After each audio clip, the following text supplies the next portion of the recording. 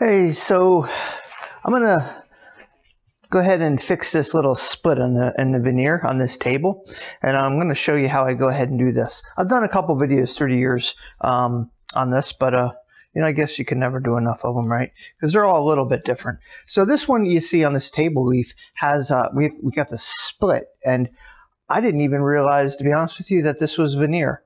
It's pine, right? So usually you think of pine as being solid wood, but not in this case. So I've got this split right here. This is a table that I actually refinished for a client probably like 3 years ago, and we went out recently to pick up some new work from them that they want us to do, and she showed us this. And you know, it doesn't have anything to do with my refinishing from before, but you know, this certainly wasn't here then, and I figured we'd just go ahead and fix it for her. So I'm going to show you how we go ahead and do it. So I use these needles. They're veterinary needles. I pick them up. You can pick them up online at Amazon is a good place. You know, I'll put the link down below. And another place that you can pick them up is Tractor Supply. If you happen to have a local Tractor Supply near you, you can get them there. And then I just go ahead and use, you know, like a Tite Bond premium wood glue and fill the syringe up. You've got to get these in two pieces. It's the needle, and then the tube.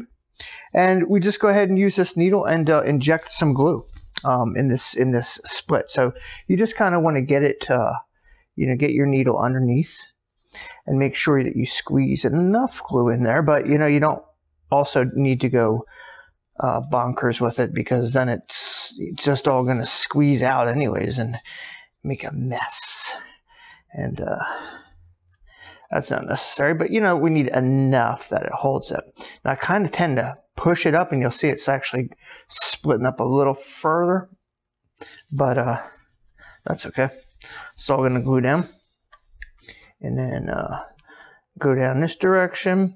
And then what you got to do is you got to actually do this on both sides. So then I kind of take the needle, see how I'm pushing it this way, but then I'm going to shift it over. Okay, and I got to get it under this other side here.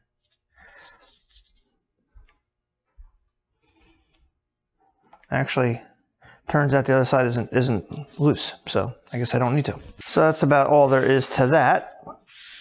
I'm going to wipe off some of the excess glue, and then I'm going to take some wax paper.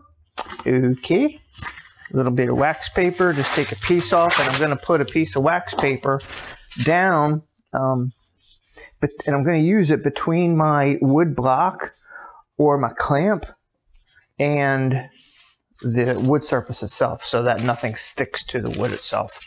Because when we clamp this down, glue is going to squeeze out of there. So I'm going to use a piece of wood, okay, and I'm going to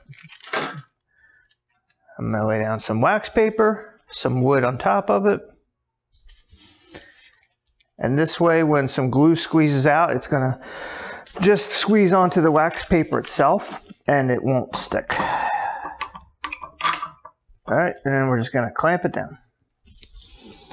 So I want to go fairly tight with that.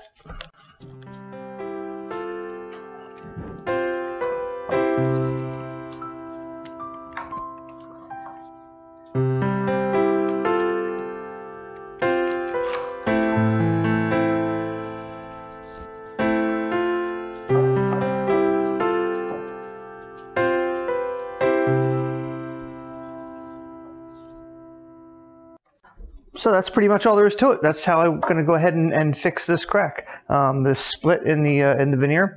Sometimes after you take the clamp off, there might be, you know, a little bit of touch up that might be necessary, and you know, you'll do that basically according to your, you know, your situation and your skill levels and stuff. You can put a little filler in there and do a little touch up. You can just leave it go. You can put wax in there, you know, any number of different ways that you can go ahead and repair that depending on how you like to go ahead and do that.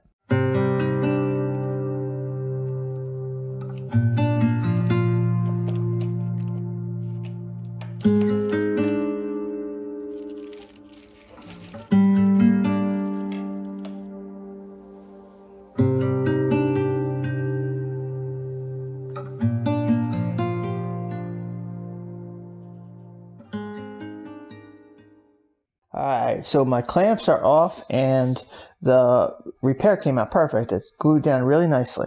So what I'm going to try and do here is I'm going to see if I got a little glue residue on here, and that's kind of normal. Like what I said before, you're always going to have a little bit of glue that squeezes out, but I did it really good here because I don't have a lot of glue. So what I'm going to try and do is I'm going to take a razor blade, see, and I'm just going to put a little tape on the end, okay? And let's see if I can just kind of scrape this off without, I got to clean this glue off.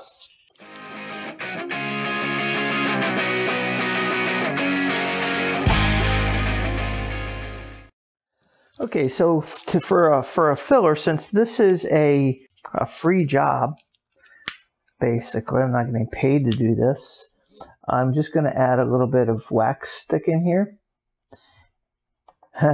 as an indicator of how often I use wax sticks. Look at how old this thing is. If you know anything about Mohawk and stuff like this, this is probably this part of this labeling. This is probably 25 years old. I just don't use these, but every once in a while, and then we're going to take a little bit of water.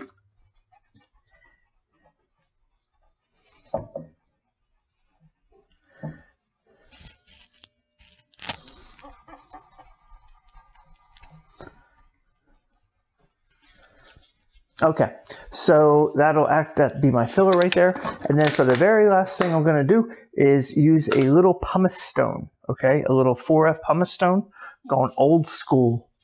But just put a little pumice on there, and we're going to rub that out. Now, why am I doing this? I'm doing this because the pumice will dull this finish down for me a little bit. If I don't use something like pumice and I rub it out with steel wool, it's going to be a little bit too, I'm going to get a glossy spot right there. And it's going to be a little shiny because this is kind of a flat finish. So the pumice will dull this down for me. And you really won't see my repair that way. Pumice is one of those products that used to get used in refinishing shops all the time, and now I don't even know that people even know what pumice is anymore. I know, well, I don't really use it much anymore. Okay, and then we're going to go with 4O steel wool, just dry.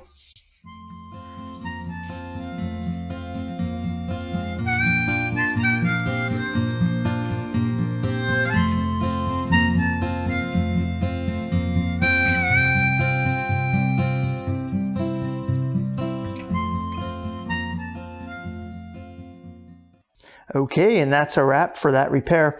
You know, it's not absolutely perfect, but again, like I said, it's a freebie, so I mean, I don't need to knock this one out of the ballpark.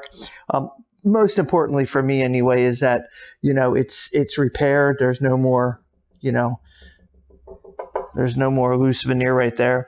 The seam is all gone, and the sheen is the same. And that was kind of where we came in with the pumice stone and rubbing it out, because so we've got this sort of matte sheen here, and I didn't want to create a shiny spot right here, you know, by rubbing it out and stuff. So got rid of that. I'm happy with it. The customer's going to be pleased that it's, you know, it's all fixed. And so we're going to call this job all done. I'm Rod Kaiser. Hope you enjoyed it, and we'll see you in the next video.